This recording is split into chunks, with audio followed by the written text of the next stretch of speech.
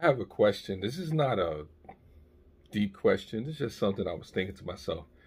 So, when a person dies and it comes to their YouTube channel, should they have the channel deleted? Do you keep it up? I mean, what do you think should happen with a person's YouTube channel when they die?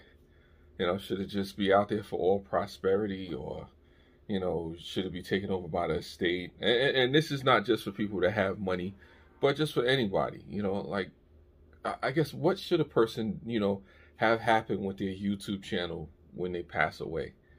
It's just something that was in my mind. Like I said, I don't know. Maybe you folks have any thoughts or ideas on that. Let me know. Like I said, I'm just curious to what people may say about that in the comment section. And forgive me if this is a little bit dark.